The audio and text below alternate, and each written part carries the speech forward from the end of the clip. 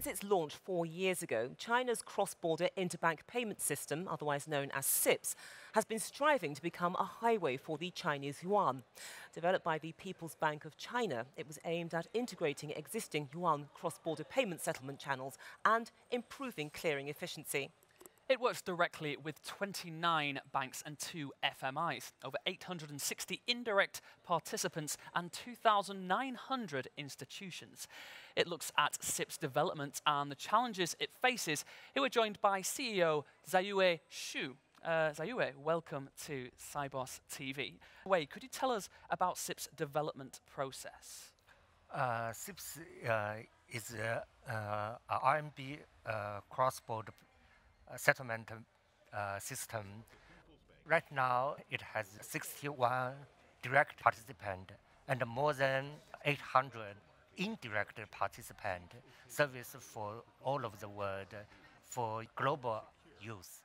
So right now, we are expanding our network all over the world to deliver our service to the global users.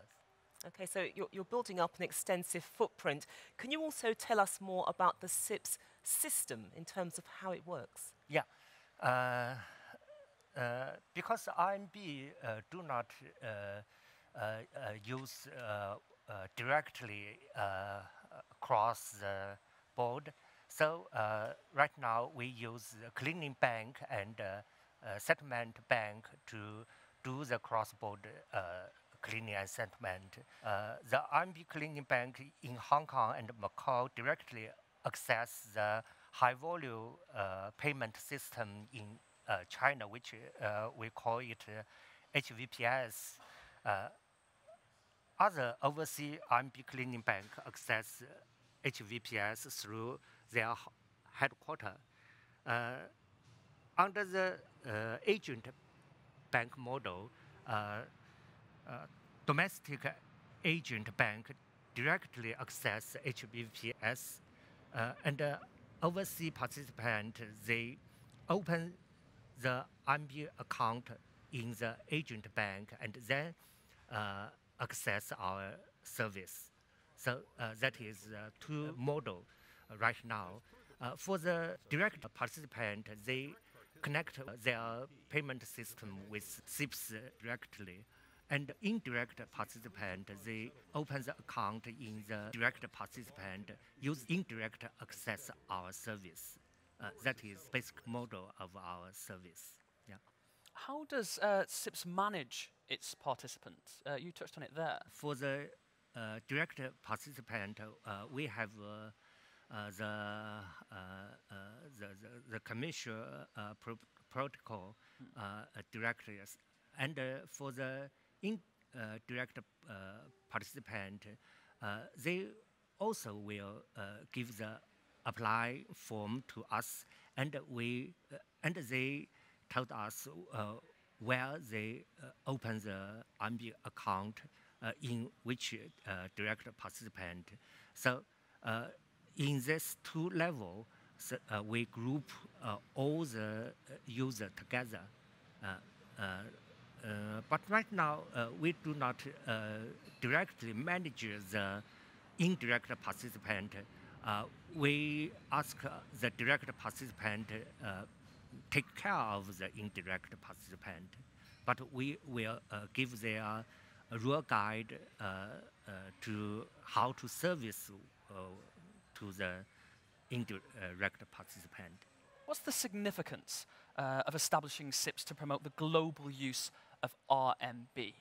For the Chinese open more and more, right now, last week, we have withdrawn the limited of Q fee and RQ fee. So all the global user can invest in China's financial market. They can buy bond, equity, and such on. So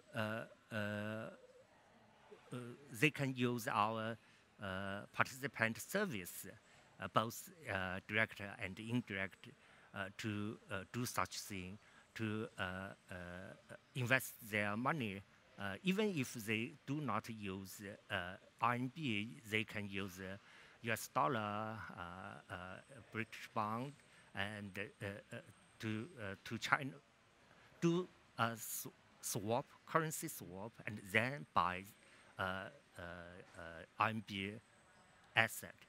So we provide the payment and cleaning channel for such business. Yeah. And what is the CIPS standard? We use our standard adapted from ISO 20022. Right now, it can convert conveniently from Swift empty message to our CIPS message. We deliver development guide to the banks to develop such a switch from the empty message to our standard. Okay, so something which is happening in the immediate future, but when we look ahead, what are CIPS's development plans for the next 3 to 5 years, given that so much is happening already?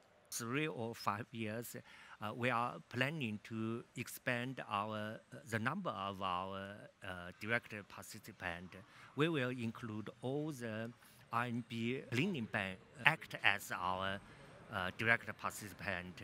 Right now, more than 20 overseas RMB cleaning banks is not our direct participant. That is the first step. And the other step is we will modify our system. Now is running, but the capability is low, and the function is more or less. But we will introduce more and more function delivered to the market user. And the third is we will improve our standard because right now it is used. It is not easy to use. We just print it in the paper, but no API, no develop tool to support bank to use our standard. So we will the third step we will give some development support to the bank. Then they can use our standard more easily. The fourth is we will connect to the other FMI, financial market institution, and cooperation with them, especially for the trade platform and other clearing houses, settlement bank, to give the STP process smoothly, and then the bank directly use our service, other than indirectly use our service. Maybe that is a difficult point for us, but we must done this point well, so we can let all the global user can conveniently to use our service. Yeah. Excellent. Zaiyue Xu, thank you very much for joining us on Yeah. Sibos TV. Yeah, thank you. Thank you so much.